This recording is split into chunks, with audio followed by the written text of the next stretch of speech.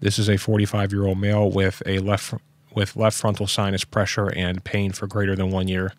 On the non-contrast axial T1 weighted sequence, there is enlargement of the left frontal sinus with intrinsic regions of T1 hyper and T1 hypointense signal.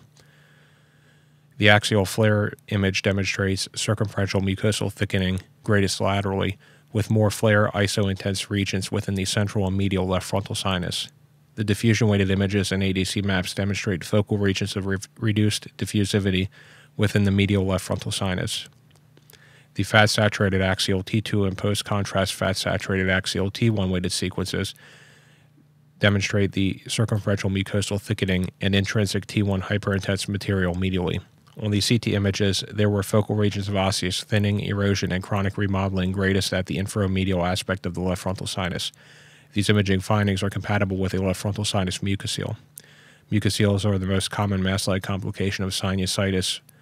Signal intensity on MR is variable depending on protein content. The most common sites of involvement include the left frontal sinus, sinuses, and ethmoid air cells. Mucoceles may be secondary to tumors, fibroosseous bone lesions, scarring secondary to surgery or trauma, and hematomas. The peripheral rim of enhancement is classic and helps to exclude the presence of an underlying lesion, such as an inverted papilloma or malignancy.